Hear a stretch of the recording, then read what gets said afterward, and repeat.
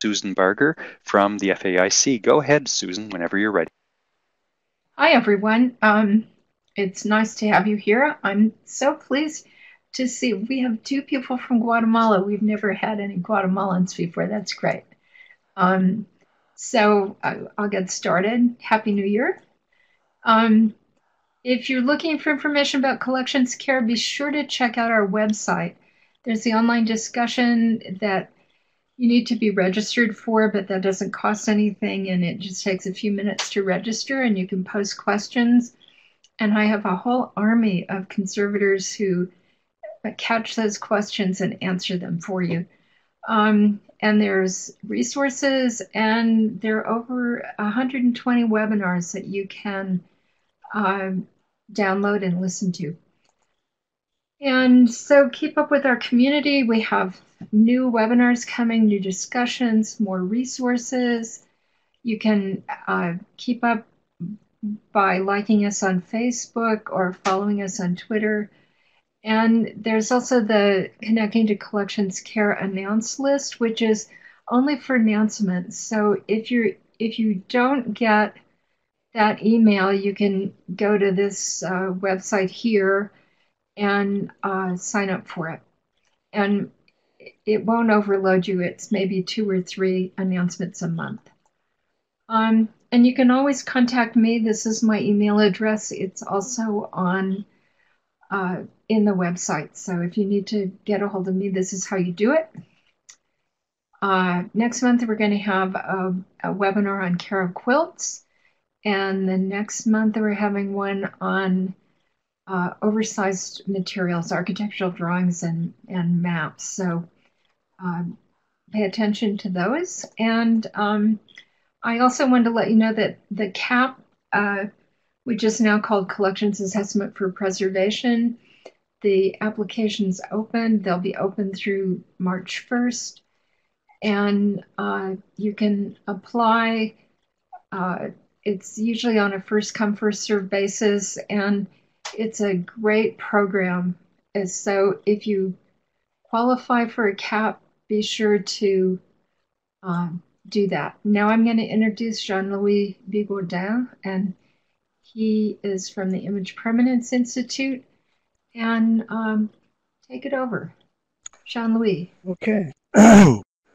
Welcome to everybody. And I have to start thanking Suzanne and Mike because they facilitate this webinar, and we are really glad to participate. So what I was going to do this afternoon is really to provide with some background information about this web application, how we dreamt about it, and how we thought it was really needed for the field.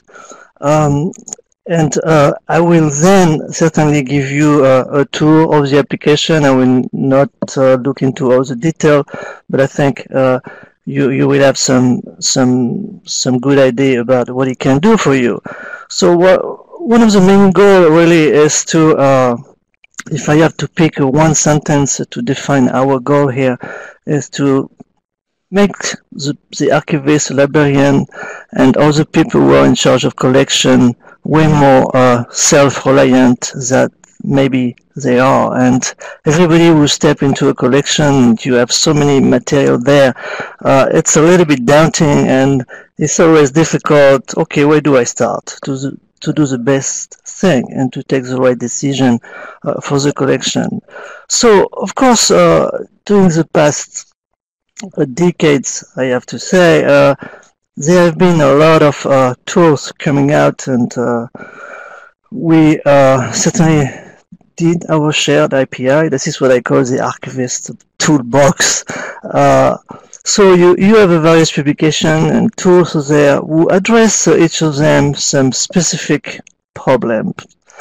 But at some point, it's always a little bit difficult. There are like dots or like stars, in the sky, and how do I connect the dots and to really make the best decision? So this is really from this aspect that the idea really of filmcare.org came up. And yes, some we can imagine some place that all those various data, solution, option, where to do things will be collected, basically organized into a methodology that really can benefit the people out there.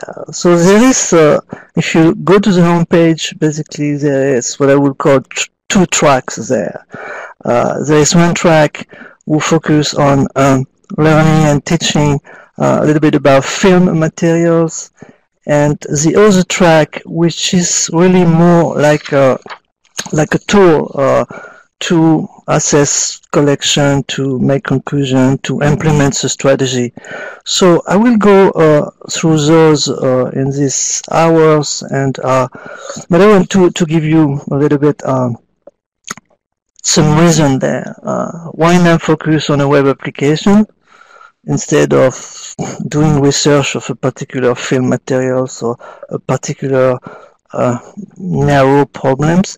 I think we are at a point now, after maybe I would say easily 30 years, if you go back to the 80s, that we know enough to probably stabilize and protect for extended period of time those materials. This is what it is. We also can develop some tools that need to be put into use, of course, and that need to be put into a kind of overarching, basically, strategy. And that's really the goal of this web application. Today, it's really easy to forget about physical preservation for many people, because you can go in any conference where we will not talk mostly about pixel and scanning and so forth, but there is an incredible wealth out there, and you all probably know that better than anybody else. So preserving the film in its original form is the first, and facilitating that is really the main goal of this particular web application here. The other aspect that are very important, and I would like to resume what we have to do in only 3 bullet points. Number one, we had really to understand what a film is, what it's made of, to really protect him against decay. Second, I think it has been demonstrated again and again that the most important factor is really provide an adequate, suitable storage to those collections. And third, let's say we have all of this, we can't just walk away. So we have to really monitor not only certainly the condition of the environment, but also what a film is evolving to. This means the condition of the film. So that was really the main reason. So we want a tool to deal with film in a wide sense, and not do only about movie or only about still, only talking about microfilm. We want to have a tool with a great education component. We want a tool also that can facilitate a decision-making process. And sometimes the task is very daunting because there is so many parameters that can be come to your face, basically. So the whole thing, we really try hard to present this into a really concise form, and that is the challenge we really put in front of ourselves there. So let's go for the first track, which is basically learning about film. Again, here you have, I will not go through all of them, but probably the main one. One of the things which is very important, certainly, when you talk about film, is they can come in many formats, as I mentioned just earlier. Can be flat film, roll, many applications. And actually the nature of the plastic, since the film is always on a plastic support, can change not only in terms of when the film has been made, but also the use of the film. So to help the people, since it's the first step, knowing the film, right? Identifying the base is very, very critical in that aspect. It will not be the same solution if you have, for example, polyester base versus a nitrate base materials. So we can categorize those formats in 8 categories that you can basically, if you don't know anything, you can go through and learn. So what is asked to you, it's really a help to identification. The first thing you might be asked to answer here, if you know the period, you might choose a certain period of the materials. So that would be in this particular area here where you can click on one of the period. If there is a marking, well, you can fill out this. And then you have a series of tests here. The goal is to narrow basically the possibility to identify that particular base. So in this particular case, for example, it's an example. We have a film in the 80s, safety. You can make a test of polarization test here. You will end up by a polyester.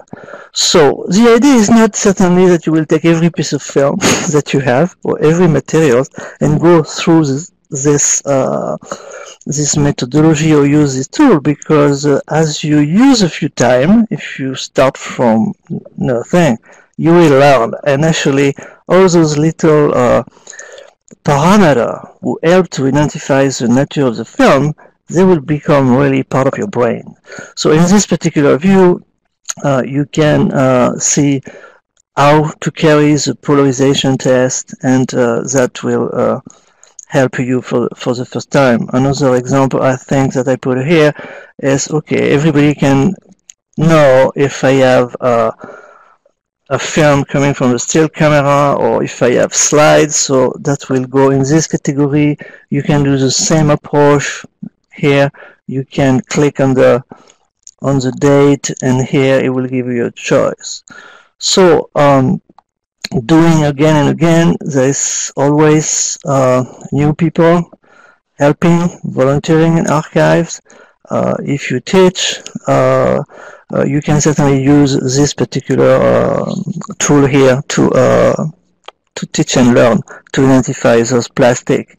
Now, the other important component, of course, of film materials is the image material itself. And again, here, just to give an idea about, I would say, the inventivity and the creativity of those inventors, there is a section here that will help you to, again, have a sense of what is out there. If there is dye, if there is transformed silver, if there is only silver particle, if there is Technicolor dye versus a chromogenic dye. So this particular part of the website is supposed to help you with that. This is an example how you will learn from that.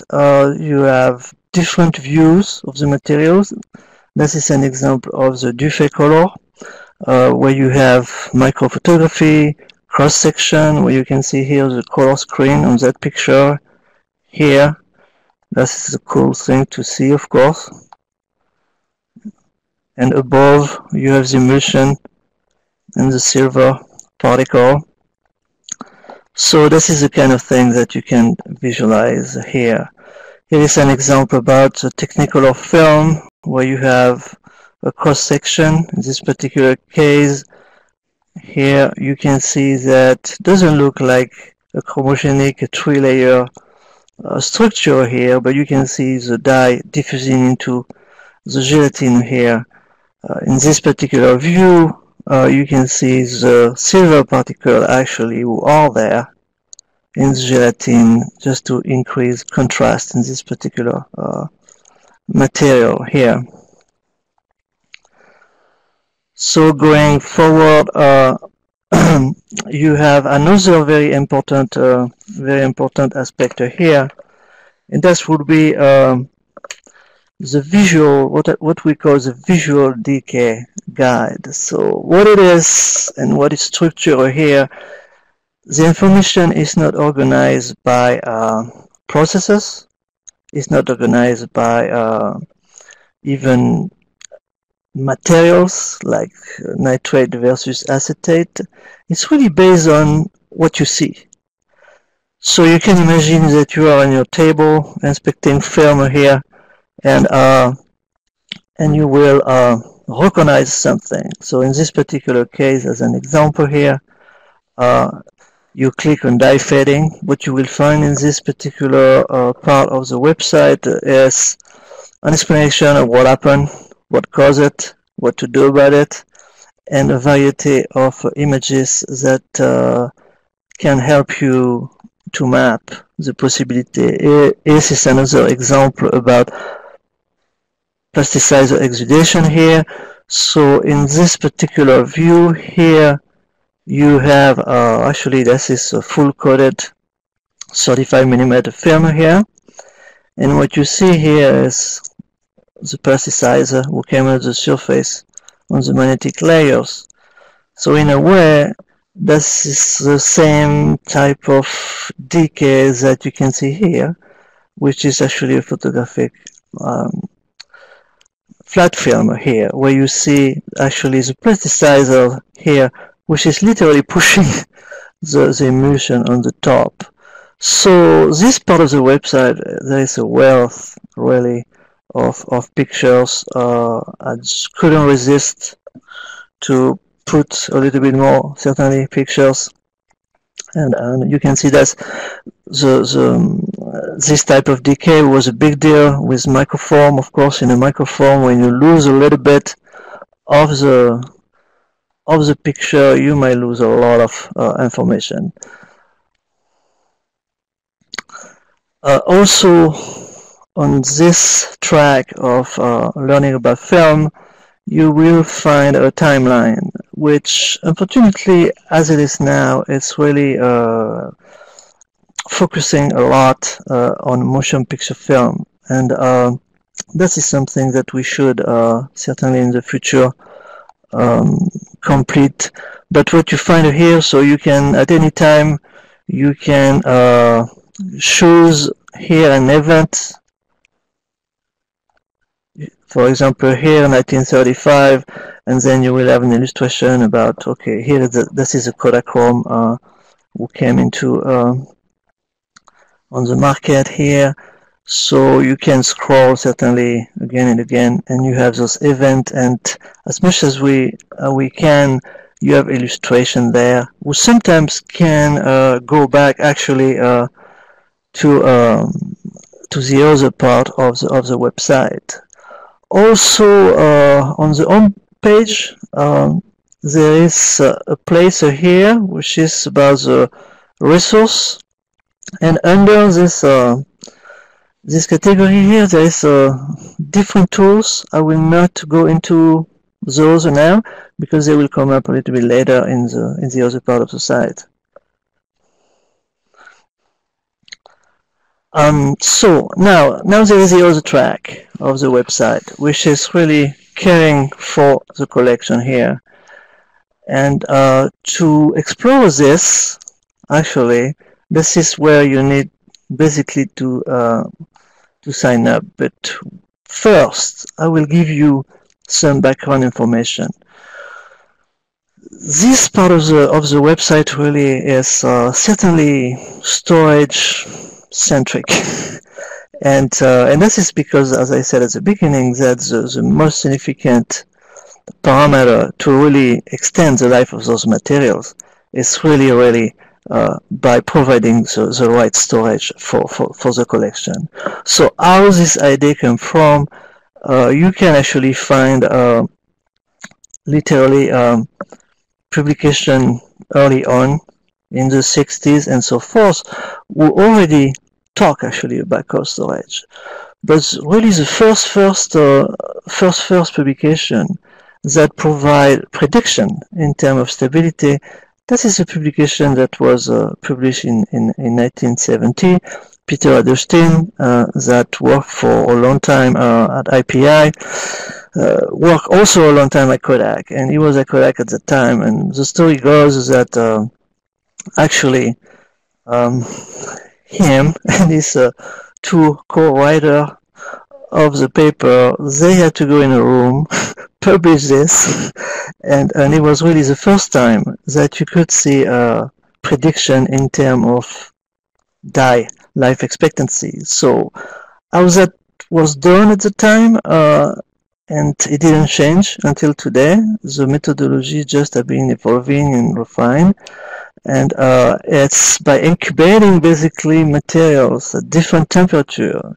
When you are dealing with some reaction, some decay, which is really dependent of temperature, well, the RNU scientists in the 19th century tell us that there is a way to plot this data in such a way that you can extrapolate. So you get a liner here and you can extrapolate life expectancy that will be on this axis here at any temperature that you can think of.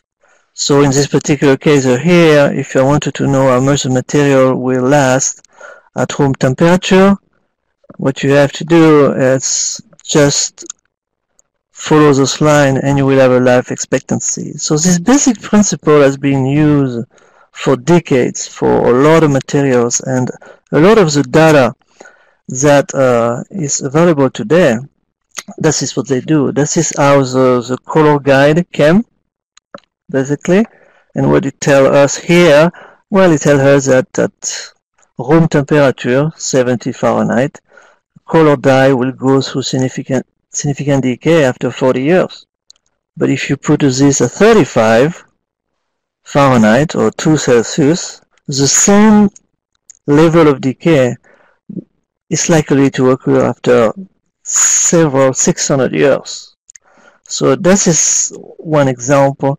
The same idea if you think about nitrate decay. Unfortunately, the scope of the study of nitrate is much smaller, and the estimates are a little bit wider in terms of prediction, but it's also telling you the same thing. If you decrease the temperature, which is going further down here, actually the life expectancy is increasing. So in this particular situation here, a minus 10 Celsius, you could actually, for this particular sample, extend the life expectancy up to 500 years. So what is said to us is that the nitrate actually can last also if it's in the right. Okay, I have to go back here. I'm sorry. Same thing with acetate, of course. This is the way it works. Room temperature 40 years, cold 35, it will be 500 years. So we learn a lot about this, and we try to expand that. So one of the questions that we also had is what is the critical point when we certainly have to do something? And you can see that when you look at the life of acetate film here, you can follow that particular curve here. At the beginning, the acidity, which means the degradation, is increasing. The degradation is expanding here up to a point, and then you go very, very, very fast.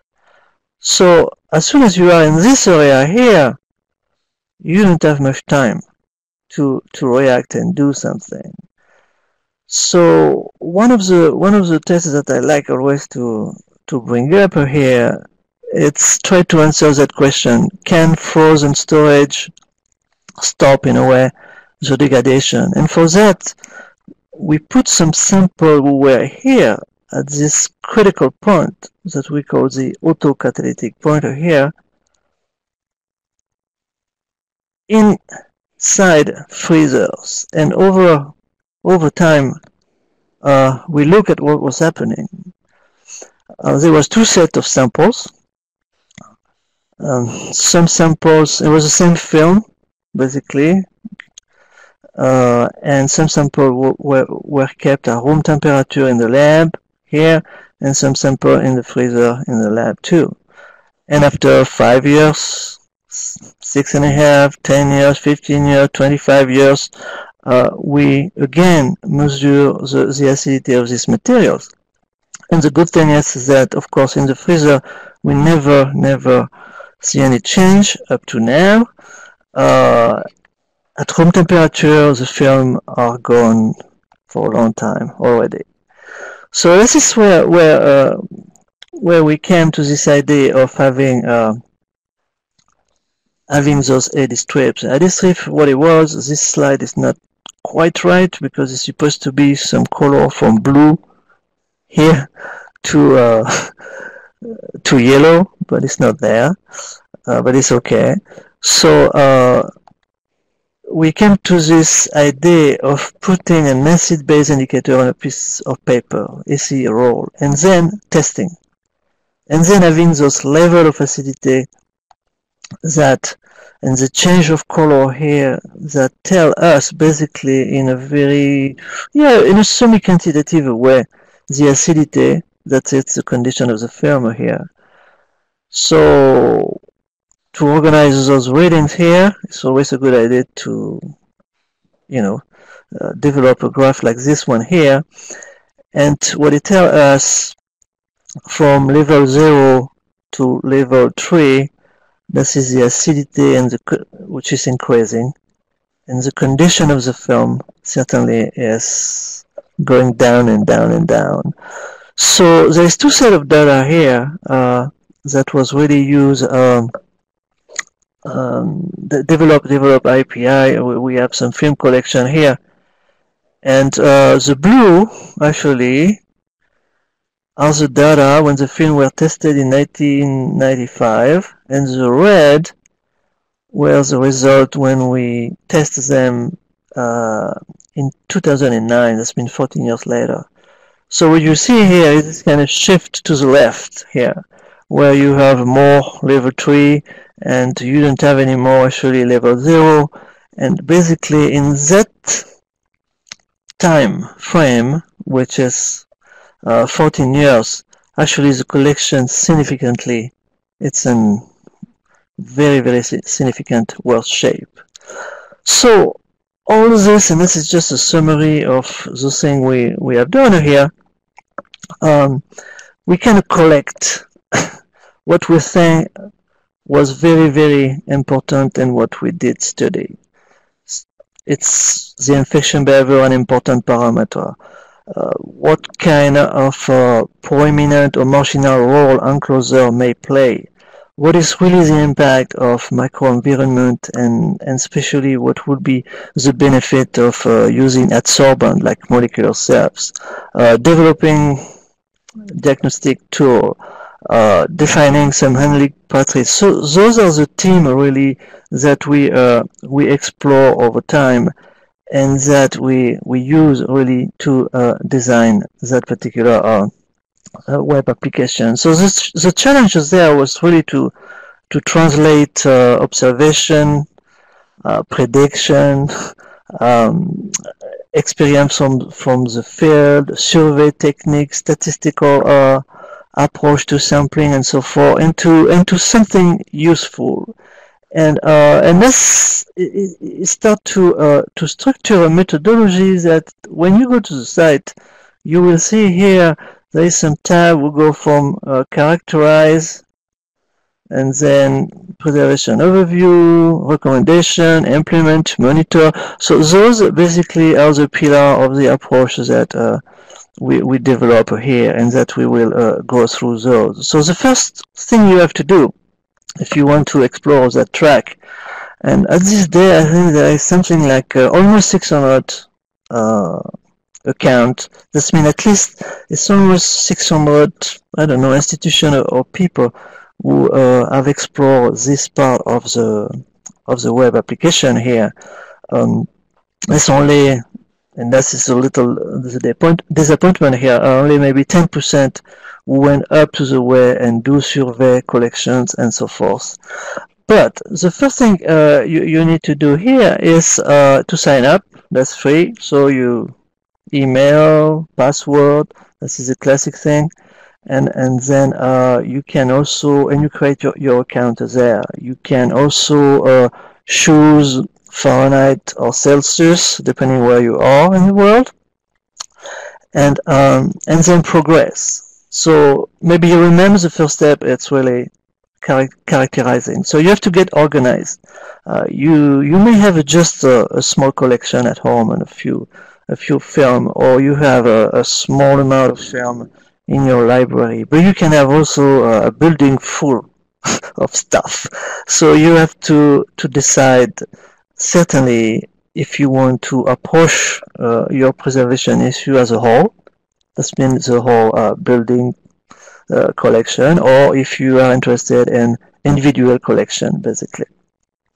So once you have to, when you decided that, you can go and you start by naming, by indicating and entering the type of temperature and humidity you maintain in the storage, or maybe maintain by itself if you don't have any HVAC system.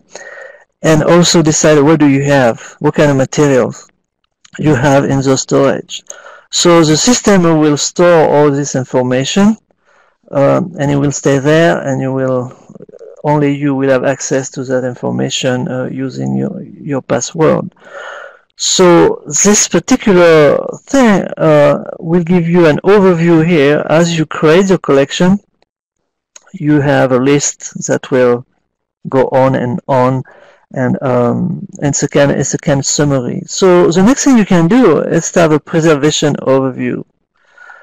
And behind the scene, I would say, every time you said you put a temperature, actually the storage of your environment will be categorized. You will get a name, and it will be either room, cool, cold, or frozen. So this is something that an approach that has been developed in the MSQR, and one of the tools I was talking at the beginning. And basically what it does, it defines a range of temperatures that really will express the type of impact that this environment will have on the material you kept in. Next, and this slide you will not see it, it's the background. It will give you a kind of summary every time you build on, and this is evolving over time basically, because if you create collection and collection or acquire collection, you can add to it. It gave you really a quick look. In this particular example here, you can see that this particular collection here has a temperature, a room temperature. So that can be, between 60 and 70. So that is really not a good. This one, for example, here, which is a frozen environment, certainly might not be a priority. It tells you also what you have in those collections. So this is really a first look, and this is in a way the first thing you need to know before going really further. So next we will go into giving some recommendation there, and this is you will have a view like that. So you will again find the name of your collection appear here. You have one collection here, another one, IPI collection, genre collection, and so forth. And depending on the type of material you have, the material appear here. You will have a bunch of collection there, a bunch of recommendation, just depending on the materials. You will also link to some tools. For example, in this collection here, there is color materials.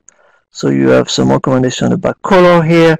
and it will lead you, suggest to you to go to the storage calculator for color. The way this one look like, it's really an extended and digital version of the wheel that was in the color guide that IPI had published. So here you can do your own assessment. First, you have certainly the actual condition. In this particular case, is 21 Celsius. Sorry, that is in Celsius. So that is 70 about Fahrenheit, and the temperature. And it also gives you a number of years here. If I can read right here, is 38 years at those conditions here. You may be satisfied, probably not. So you can explore by basically choosing different conditions. So you can move that cursor here, and you can save those results. They will appear in this window. So very quickly, you can have here in this table various alternatives of storage and start the conversation about between what you have, what you might want, depending on the life expectancy that you need for your mission. And this is a way also to communicate and also to learn how, for example, effective is to lower the temperature. If you do the same movement with relative humidity, if you talk about chemical stability or natural aging, certainly you will not see the same change. So that should help to see the various implication of any change you do. So the next thing, there is also a tool here. There is also in this particular collection we have acetate, right? So in the acetate paragraph here, it might suggest here, hey, why not you think about doing a condition assessment of the acetate collection. So that's related to the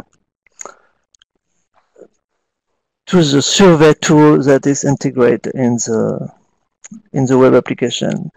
So the first thing when you want to do a collection assessment, and again it can be something very daunting, is either I have a small collection, and this is easy because it's easy to test every item, or you have a large collection and the statistical sample will be really the only practical solution.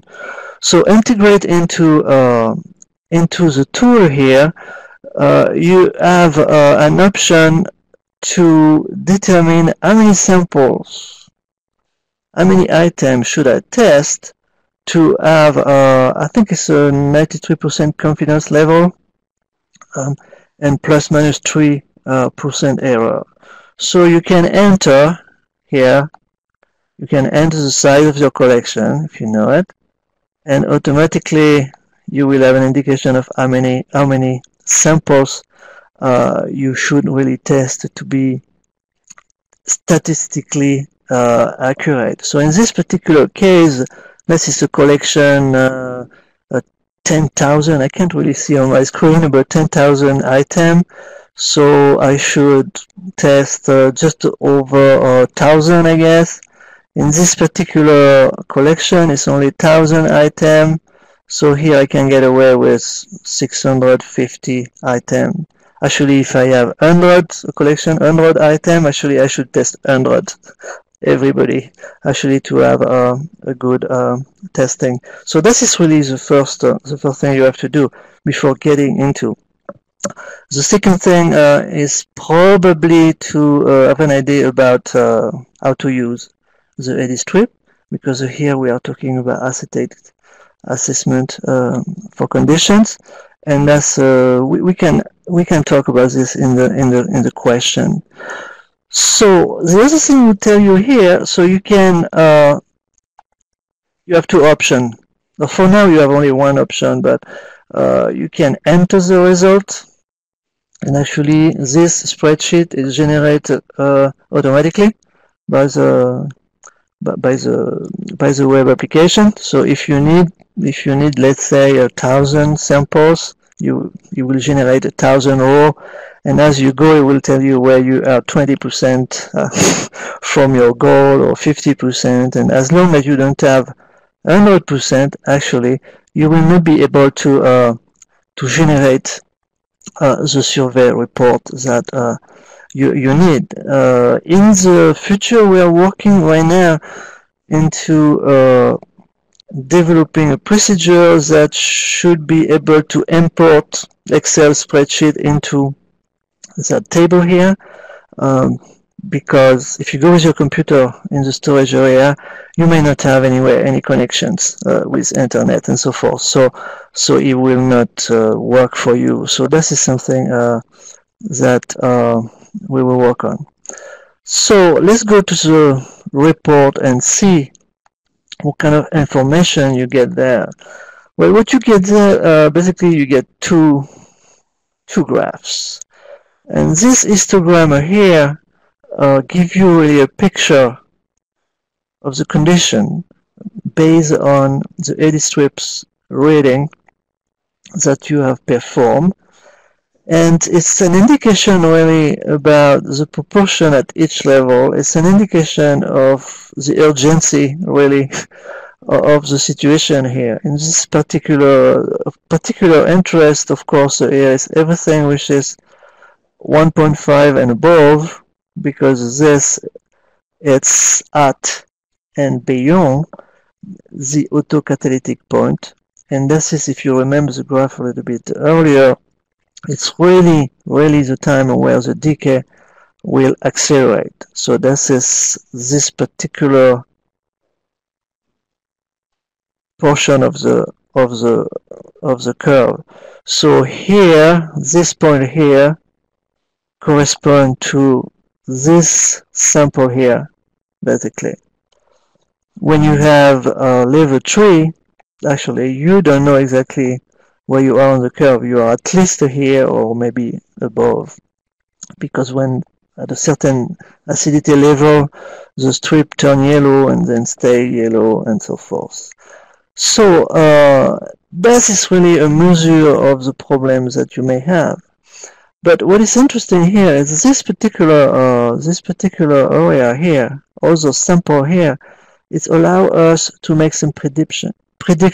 So one of the questions that we can ask ourselves here when I look at this is how long it will take for this samples here, for this data here, to basically go into this particular level and be in a critical condition there. So in this particular instance here, at the bottom of the report, you have this graph here. So it gives you a picture basically of the level of today, 35% or something like that, of the film are in critical condition. That's mean level 2 entry. But in 5 years, in 5 years, it will be half of the collections. And why is that in this particular case? It's because the material is stored near room temperature at 70 Fahrenheit. So this is the type of information and data which is really critical, because it should make the point. And this is another use of this web application. What we hope is that it helps everybody to formulate and quantify the level of needs of a particular situation. Think about when you apply for grant, right? Suzanne was talking about the CAP application grant here. So this is typically this kind of work can be probably done within the framework actually of those grants, and you can really make a case and develop a scenario, and black and white you can give numbers certainly about the needs of that particular collection in your institution, in your library, or wherever you are. So this is something you can really play. Now, you can also make some prediction yourself by using the storage calculator for acetate. It's a similar tool as the calculator for color, but there's one big difference actually, and this is the fact that in this tool you can focus on the film which is really degraded up to this critical point, the autocatalytic point. And now you can formulate the question how long it will take for all those materials before they become in a critical condition and very soon after being damaged and being lost. So you can, the same thing, you can choose various temperature here and various humidity and look the way it affects not only the stability of freshly processed film, acetate film, as is indicated here, because frankly, there's not many anymore in archive today, but the key point is to look at those, the ones which are already degrading and the ones who already are at the autocatalytic point. Something you can save the data, you can export all the data here, and you can see by looking at this column here, you can see the factor of improvement in this particular case by decreasing the temperature. So you generate data, basically. This is what you do.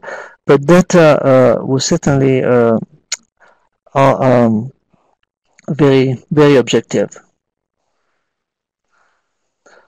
Once you have done all that, you probably are in a phase where you start probably dreaming, this is what I want.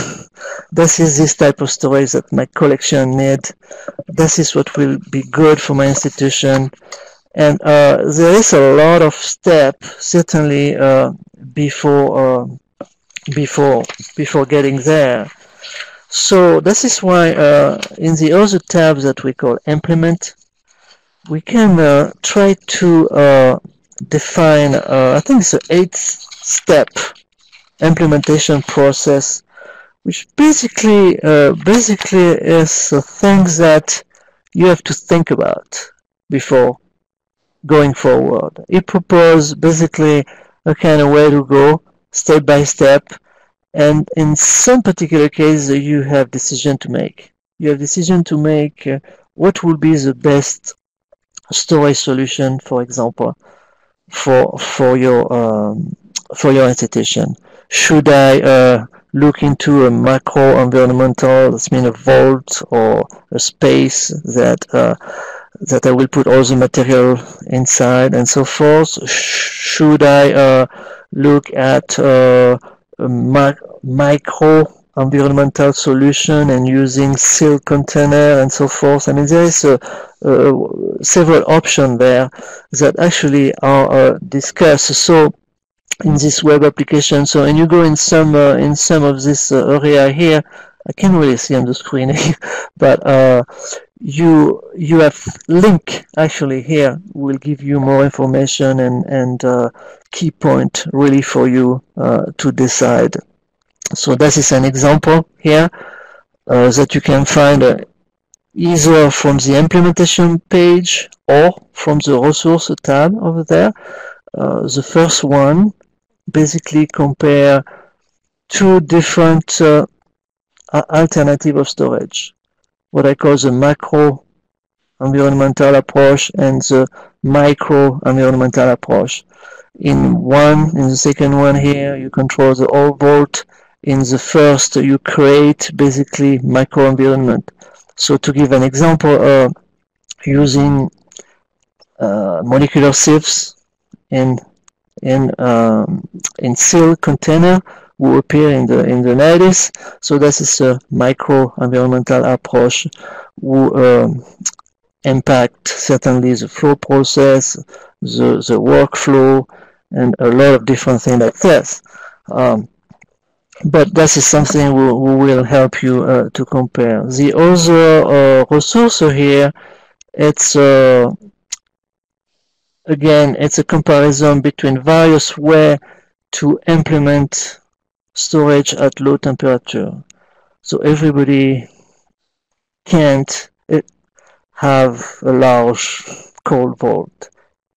Not everybody need to build a large cold vault.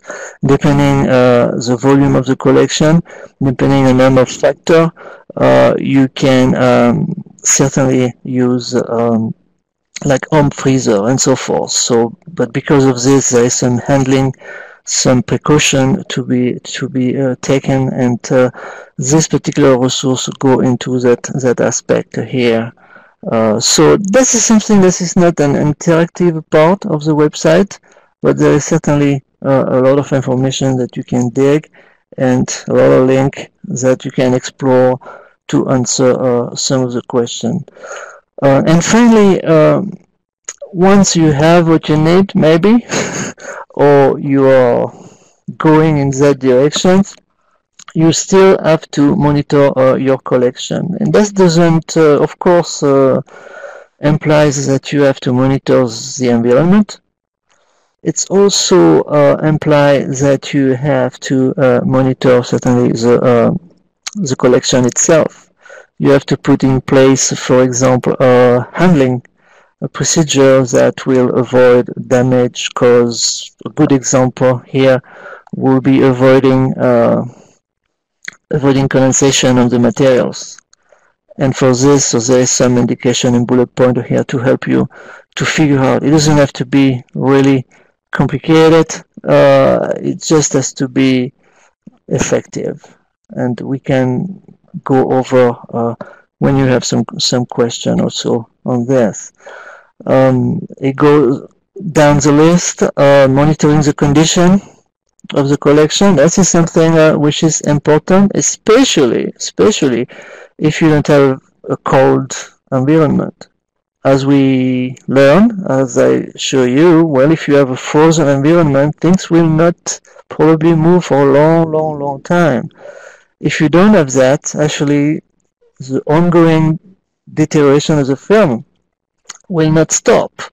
So you may need actually to monitor the collection. Again, it can be done statistically, and you can see where the collection is going. So in this table here, it gives suggests some time period here that you should follow up some guideline, and you can see that if it's frozen, well, you don't have to do that very often at all. In the other case, you certainly have to pay good attention to that. So the other aspect, of course, is a collection is not a static thing. There is new materials who come in. Screening those materials, it's certainly, and knowing at which condition they are and what they may need in terms of storage is very important. It's a matter of material flow there. The importance of enclosures, actually this is something that over time it becomes actually less and less important. If you talk about acetate materials, it was a time that it was a big deal. It was also a big marketing deal, but there is no enclosure really that can give a satisfactory answer to the problem of chemical decay of acetate film. So this is the storage that will do that.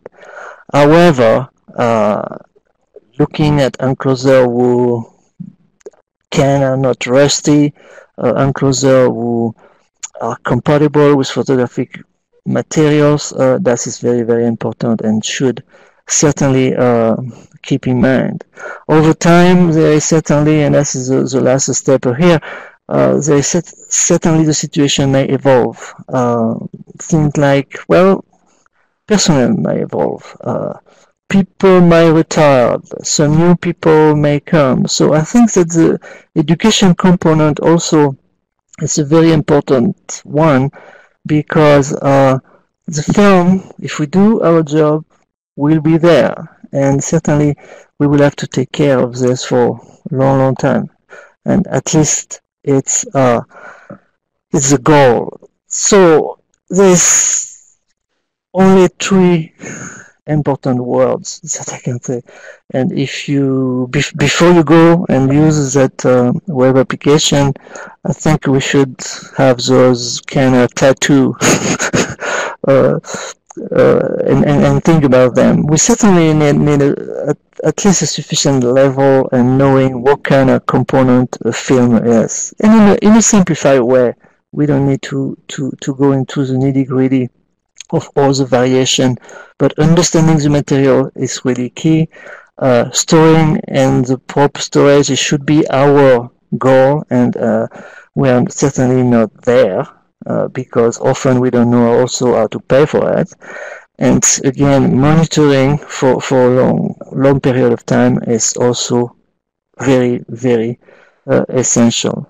So it's this morning I was looking at the film care activity, and as I mentioned earlier, there was almost 600 people that at least account that are being used for this. And it's also give some statistic here when the people enter and create a collection and put the condition they are there in the storage there. It gives some kind of picture here. So it's in a way telling that there is something like almost 60% of the materials are stored at room temperature. And we all know that, well, this will not last forever. The material will not last forever. And there is really just, okay, almost 30% in cold or frozen storage. So this is not quantitative, it's just numbers. Basically number of situations like this. Again, when you look at the statistic, I mean, the acetate are all over the place. It's by far the materials that are the most present in our archive and depository. And so this is also one of the reasons that focusing on this particular material, it's really, really important. And this is really moving all those material into colder and more suitable environment. This is really the ultimate goal of this web application, and the people doing by themselves, the archivists, the library, this is the most important. It's not that I don't like to get email with questions or phone call, but I think it's a way where it's a lot more efficient to try to use this and learn at the same time the kind of mechanic of film preservation. So and finally, but not last, maybe it doesn't look like that, but for any project you need funders, and NEH, I have to say, almost single-handed really as support everything about film preservation that IPI has done. So I would like to thank them.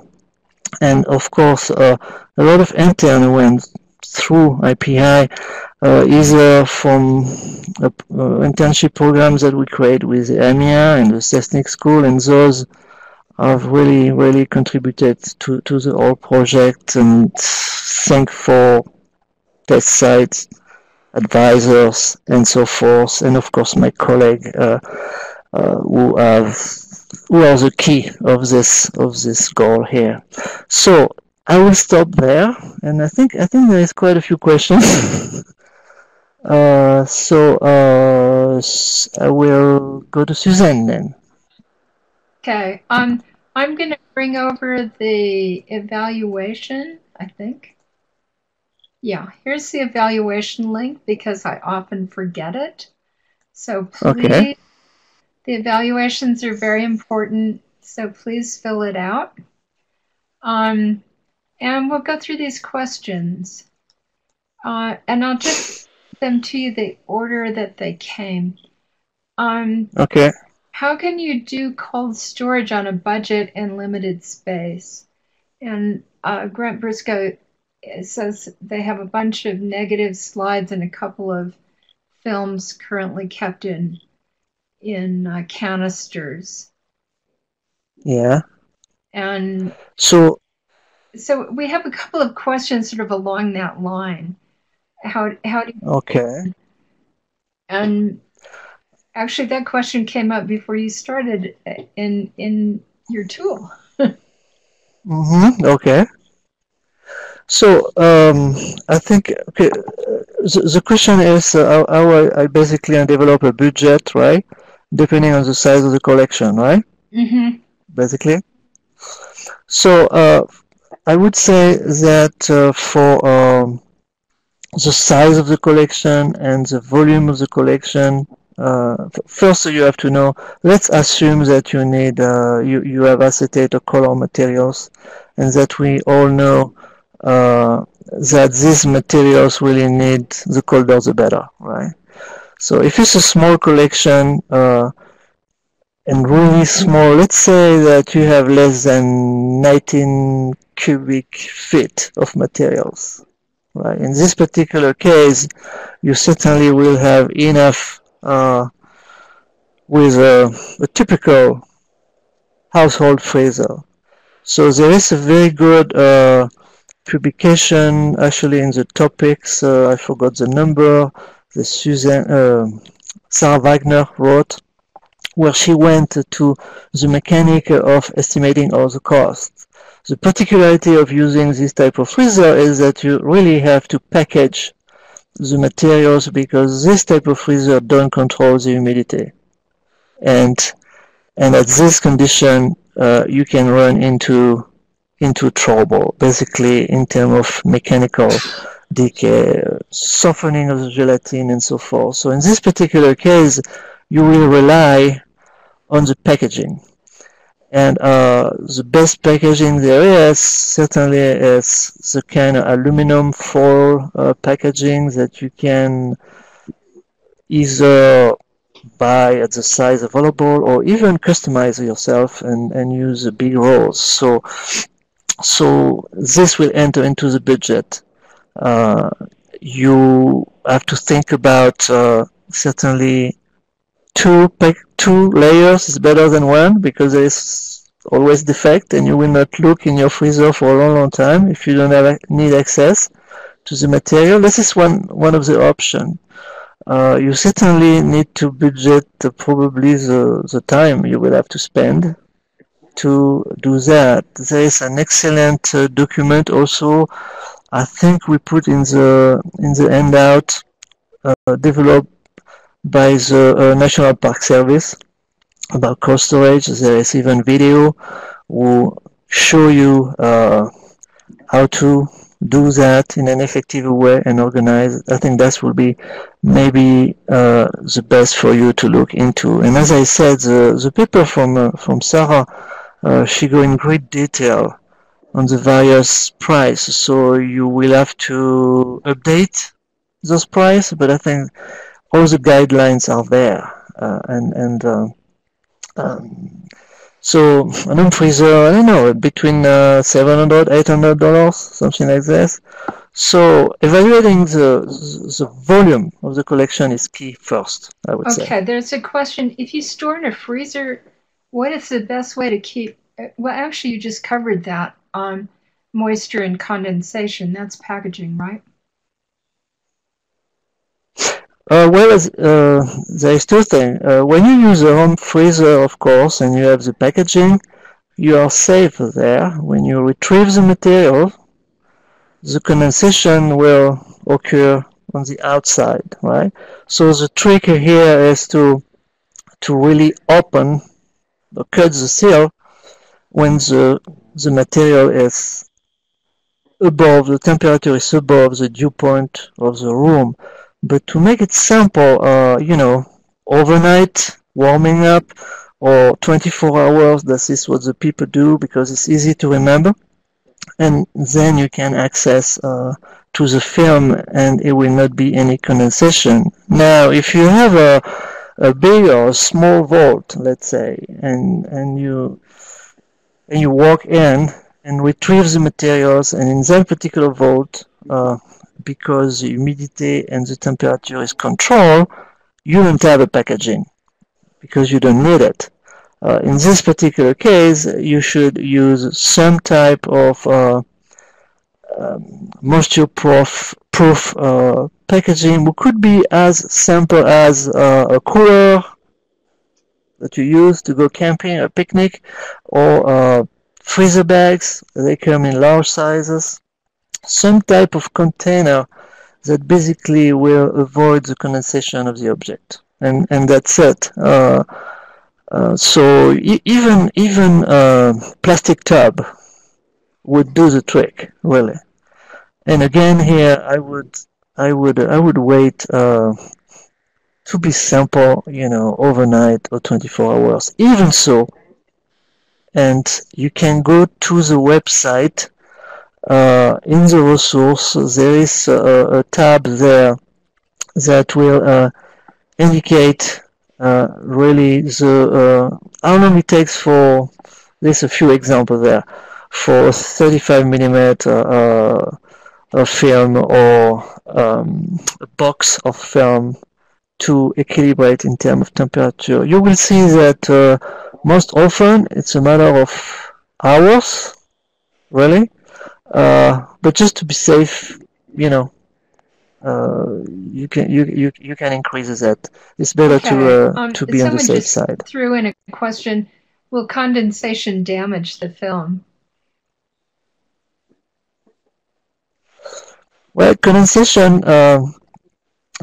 If in my okay, I don't know if she talked or he talks about a roll of film or a flat film.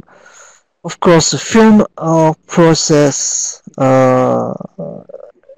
in aqueous solution, right? Developing, fixing, and so forth. So in a way, they are used to water, right?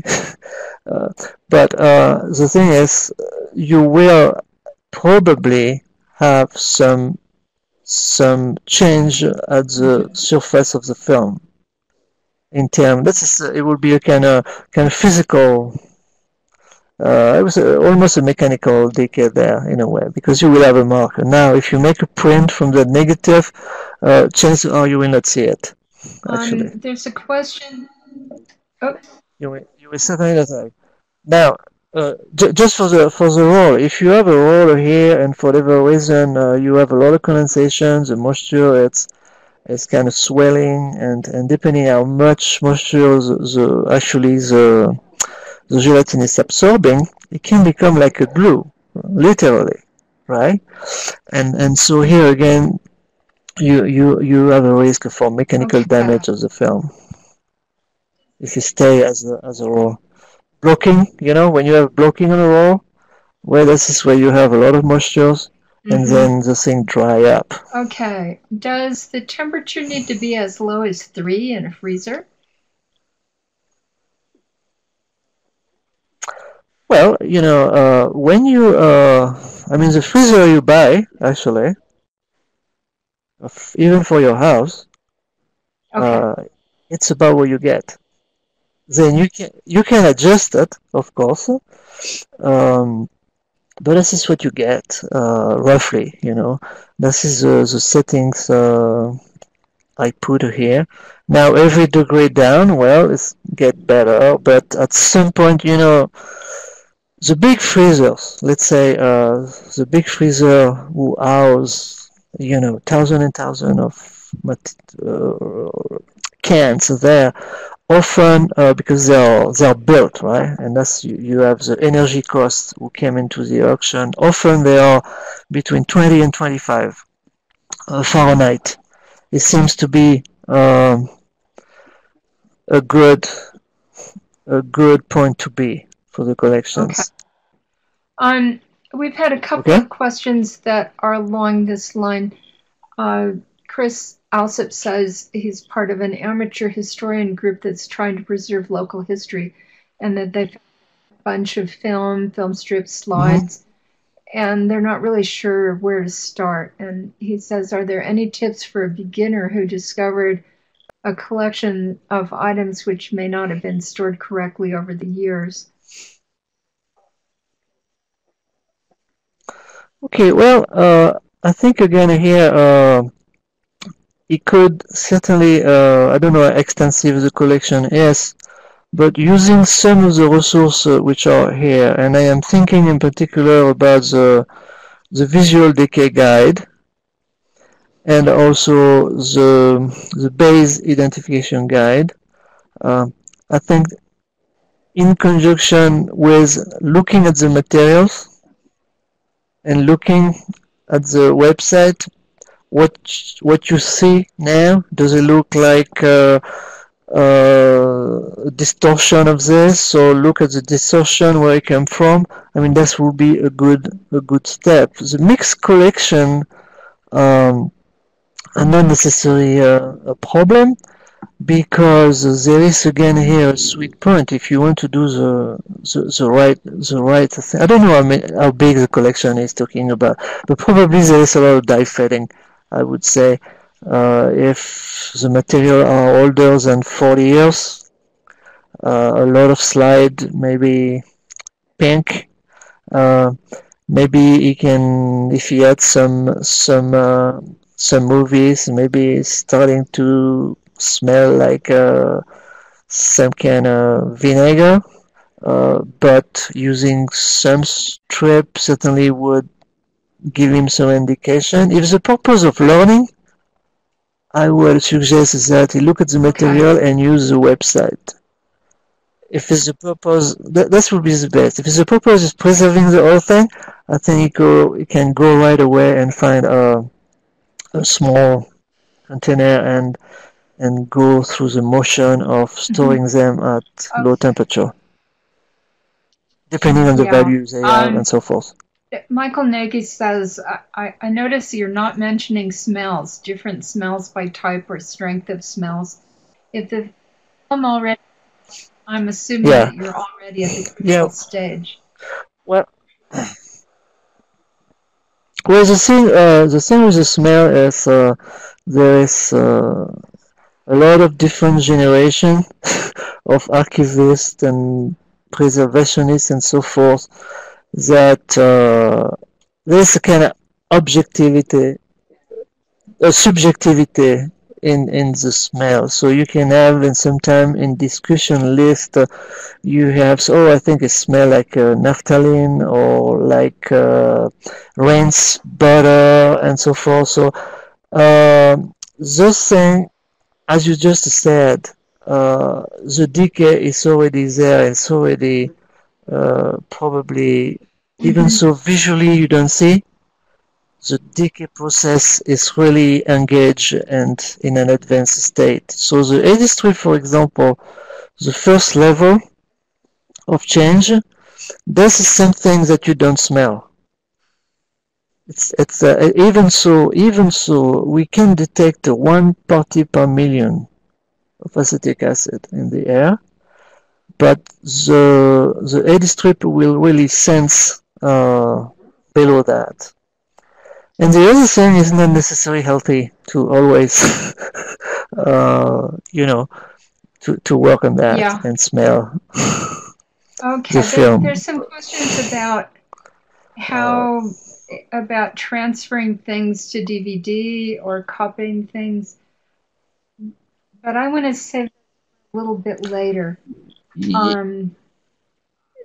There's someone who says, we have a huge collection of nitrate sheet films that came to us after storage years of storage in an outdoor garage. So that's Mm-hmm. So, so what is incredible with nitrate is that number one, there is a lot of nitrate in collections.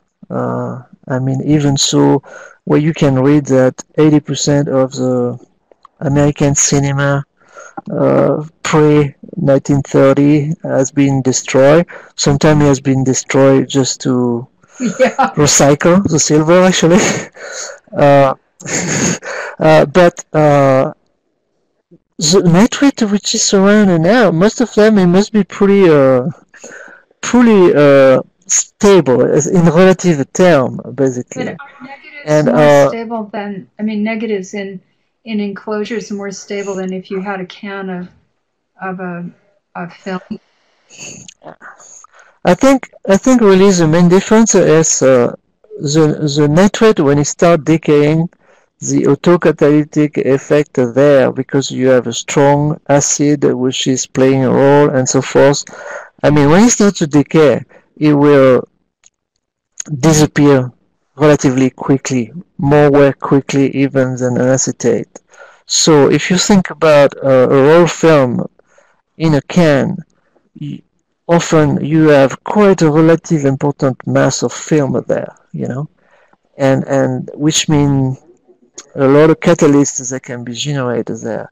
That means even a faster decay. Uh, with flat film, it can be different because you are not necessarily in that particular contained situation. But I remember still before I came in this country, um, actually, it was in a museum in France, in Charles-sur-Saône. They had acquired a collection of postcard and postcard negatives from the beginning of the 20th century. So all the negative, roughly 4 by 5, were on nitrate base, and they started to reusing those materials. And they reuse those material in type of polypropylene sleeve, which were really relatively sealed. I mean, not sealed completely, but relatively sealed. And in a few months, there was some of those, quite a bit of those negatives, they Oh completely my. disappear. In a matter of 5 months, they were gone. I mean, the old gelatin was completely decomposed by the acid produced by the So they didn't decaying explode or nitrate. anything. So, I'm no. No, that I've would been not in a happen. nitrate fire, two of them. So Yeah, I remember yeah. that. You mentioned So they that. were but they were films, not yeah. Yeah. Yeah. Um, kind of. Okay. So there have been a couple of questions about is cold storage feasible when you don't have an item by item inventory? Um, uh, Say it is again, sorry. cold storage feasible when you don't have an item by item inventory? Um, yeah. Yes. Yes, and definitely. I mean, the item by item inventory again here, and this is an irony because when we start working on the idea of the 80 straps, um, that it was beginning of the 90s actually. The idea at the time was to diagnostic and identify any single item as close as you can be. It's already degrading and that should be segregated from the rest of the collection because of the infectious behavior and so forth. That was the first intention.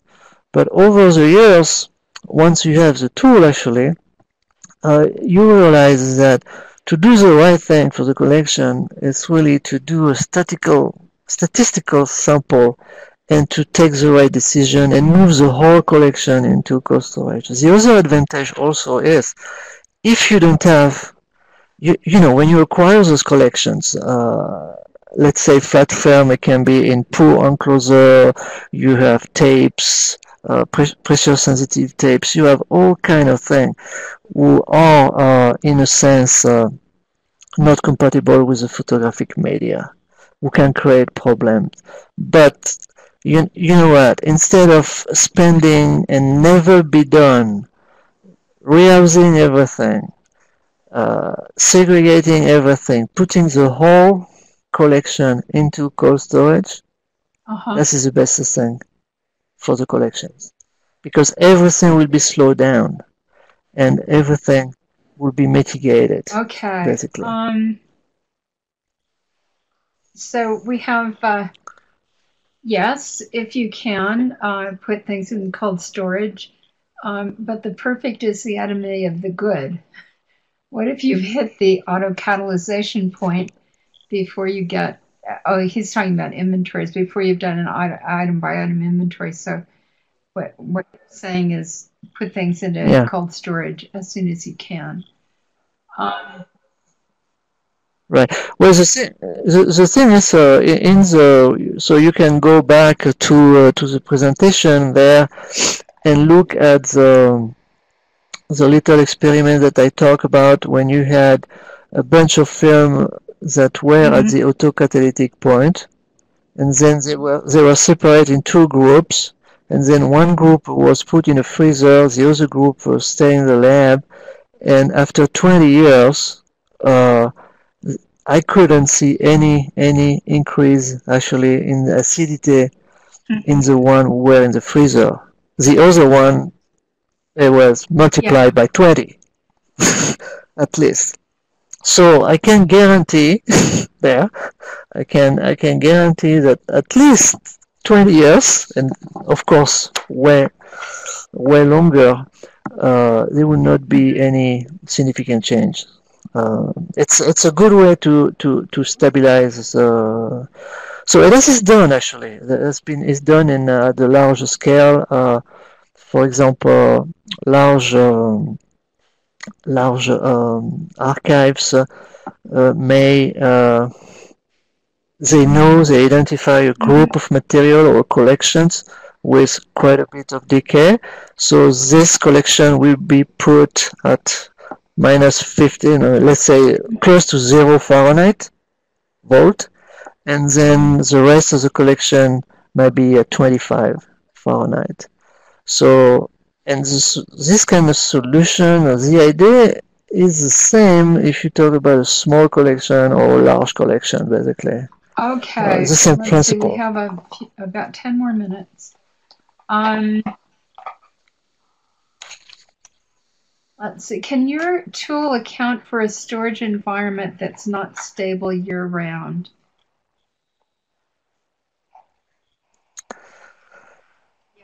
That is a tricky question. Because actually, the tool here assumes when it does the prediction that the temperature you put in remain at that level. Now, there's two things. We know that the reality is rarely the case, and actually nowadays, for cost-saving purpose, is even an option to sometimes let it fluctuate. But this is another discussion. Now, if you go in the resource of the web application here, you will see there is a few tool here, which is called impact of time out of storage of the materials. So it's not exactly the answer to the question here, but this table gives you a sense of if you use the material, that means actually by using it, the material will be moved from the storage environment that you pay for and put in place as a freezer or whatever it is to the viewing room, maybe, who could be warmer, who could be more humid and so forth. So depending on the time that a material will do this during the year, let's say 1 day, 2 day, 1 week, etc., depending how many times the material is required, basically, it gives you a sense of the what you lose, basically, in terms of life expectancy. You will see by looking at those data that if you have a frozen storage, actually, where let's say you can expect 200 years. Very quickly, actually, those 200 years will become 100 and will become 80 and so forth. So there is certainly um, a loss there, which is inherent, and you can come to the conclusion here. A collection that is used heavily, you can ask yourself, is really worth it to have a freezer if I constantly use my materials?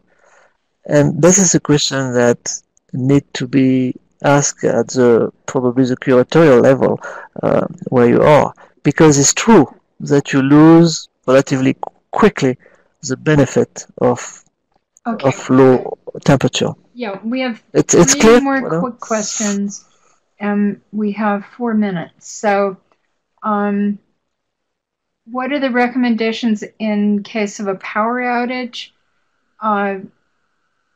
Kristen Scorsone says, I have a film canister of high fidelity recording tape that has white dots on it. What are those dots?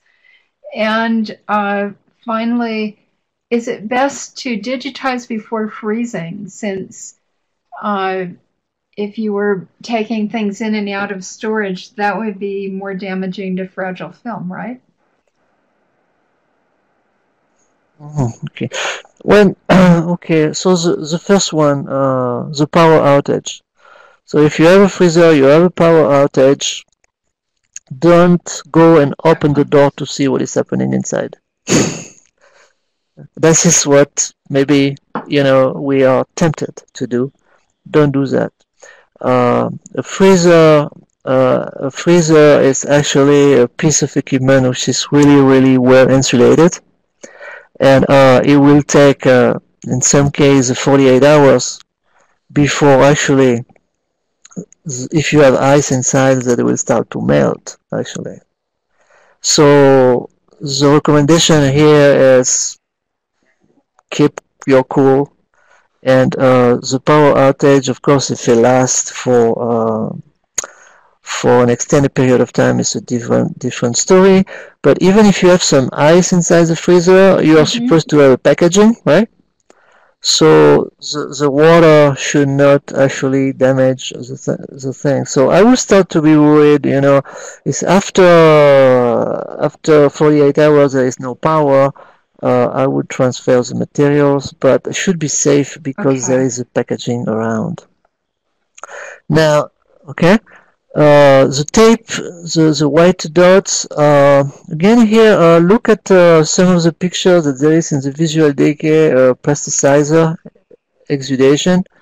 It might be something resembling to this.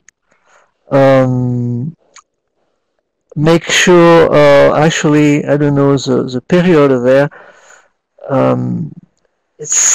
I don't know, it's probably not an acetate, actually, but you have in those magnetic layers, the formulations are quite complex, and it's difficult to really map. There is some oily component, there is what they call lubricant, and that can also happen, that it can migrate to the surface. It can be that, certainly. That is what the people talk about. And there have been several attempts really to identify what kind of tape will be more at risk than others, to try to find markers, to have a more proactive approach to tape. There was some people like Bertrand Lavedrine, of course, that a few years ago. He was thinking to to develop like a database really that we could use to prioritize what we should be doing, right? And but this it's it needs a miracle to happen because it's so complicated.